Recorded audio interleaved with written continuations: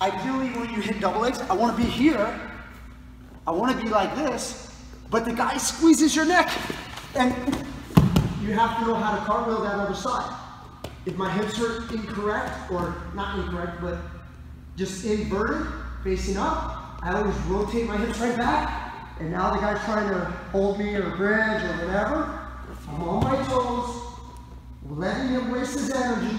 He's not going to choke me. I'm going to drive my shoulder and just wear him out. Eventually, I'll get up here in a second. Okay? You have to know this. It does not matter if you're on your knees. Boom. I'm here.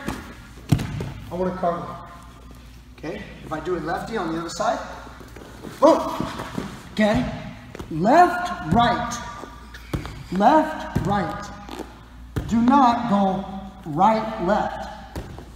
Okay? Make sure you guys get that as well. Sometimes, if you don't train it on one side,